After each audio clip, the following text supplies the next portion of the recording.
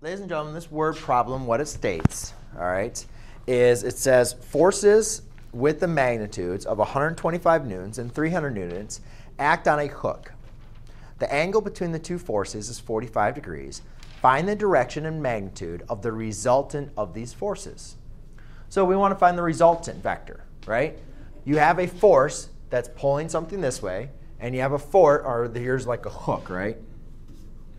So on this hook, you have two forces. You have a force going 45 degrees above the horizon, and then you have a force going directly this way. So they said find the resultant vector. What that means is we want to see where is exactly that force being pulled between those two. So if we're just going to kind of look at adding these two up, you're going to look at roughly, that would be your resultant vector, right? Remember we worked on vector addition? So your resultant vector is going to probably look something like this, all right? But we don't really know because here I'm pushing at 300 newtons, and here I'm pushing at 120 newtons. So it's not going to be an exact perfectly addition, but we need to see exactly how this resultant vector is going to work, all right? So we know we need to find a vector that is going to be pulled between those two.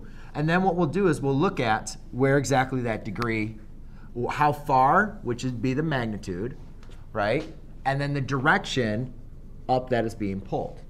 So what we need to do then is we need to determine what is the direction and the magnitude that's being pulled for each one of these. So what I'm going to do is I'm going to give them a name. I'm going to call this vector u and this vector v. All right? Now last class we talked about how we can describe vectors as linear combinations in terms of their angles.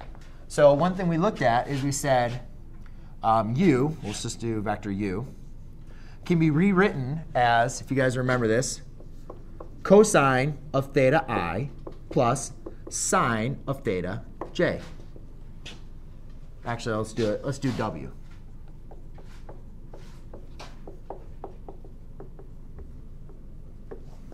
Right? You guys remember that?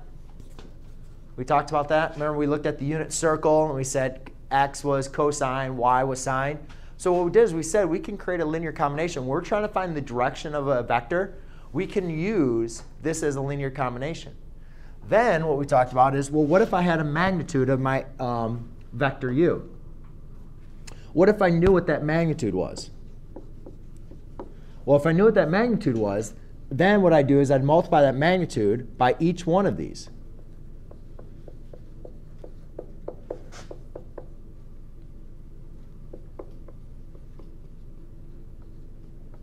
All right? So we look at this, and let's look at vector u. Do we know what the magnitude of vector u is? Well, it tells us in the problem. It says the magnitude is 120 newtons, right? And it says the direction that it's being pulled is 45 degrees. So we're going to plug that information into our vector for u. So I'll say u equals 120 times the cosine of 45i plus 120 times the sine of 45j. Sorry? It's 125. What? It's 125, not 120. In the problem? Really? Yeah. Oh, yeah, you're right. OK.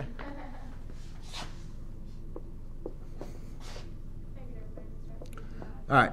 Does everybody have any questions or what I did with that?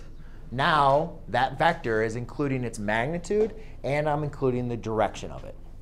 OK? So then, let's go and take a look at v. v is going to be the same thing. I'm not going to spend as much time going through it. Do we know the magnitude of v? Yes. What is going to be the direction, the angle, though, of this? 45. Well, this angle is going 45 degrees off of this. But what would be the angle of this? If it's going directly due east, directly horizontally, the angle would be 0. Exactly. So we have 300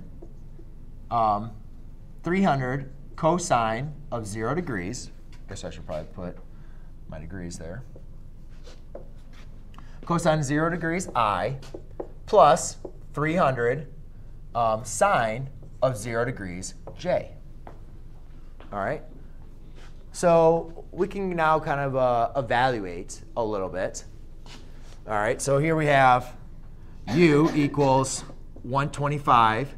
Cosine of 45 is square root of 2 divided by 2, I, plus 125 would be, and then sine of 45 degrees is square root of 2 divided by 2, j. Right? So cosine of 45 degrees, square root of 2 over 2. Sine of 45 degrees, square root of 2 over 2. Right? You guys remember that unit circle? Let's go over here. What's the cosine of 0? Cosine of 0 is 1. So therefore, v equals 300i. And the sine of 0 is 0. So therefore, we're not going to have a vector in the j coordinate. We're not going to have a vector in j coordinate. And let's look at that. Does that make sense? Is this force, is that being applied vertically at all? No, it's a straight horizontal force, right? And remember, the unit vector I deals directly on the x-axis, where j deals directly on the y-axis. So since this force is being directly applied horizontally, there is no force I. However, here, you can see there is a force vertically and horizontally. That's why in this component we have an I plus j. Wait, didn't you say there's no force, J? Like For this vector, for this vector, there's no force going vertically. It's straight horizontally. So the only unit vector we're using is I. It's only 300. It's only 300i. There's no j. There's no force going vertically. It's a direct pull horizontally, right? All right. So, ladies and gentlemen, if we want to find this vector, right, this resultant vector that I sketched up there, this represents the addition of this plus that, right? So what we need to do now is do u plus v. So we need to add these two vectors. So therefore, that's going to get 125 square root of 2 over 2i plus 300i, and then plus 125 square root of 2 over 2j. Sorry.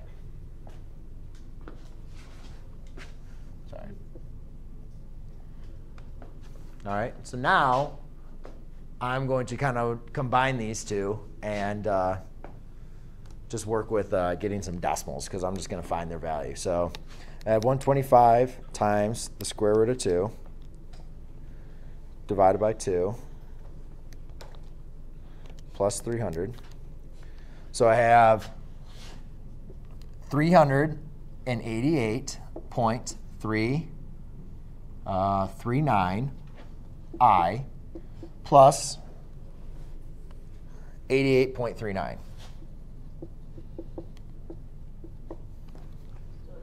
All right, that's not the answer, because the answer, that is now the component form of this vector. So I need to go over 388.39 and then up 88.39. That's the component form of the vector, or this is the linear combination. We can write it in component form. But what they're asking is, what is the magnitude, right? So we'll call u plus v. Let's call that w. Okay. So if I want to find now the magnitude of w, or yeah, let's actually call it z, because I already have a w up there. So if I want to find the magnitude of z, what that means, I need to do 388.39 squared plus 88.39 squared, and take the square root of that, right? The magnitude is your z1 plus z1 squared, or the square root of z1 squared plus z2 squared. So now in my calculator, I do 388.39, square it, plus 88.39 squared. Then I take the square root of second answer, and I get a magnitude of 398.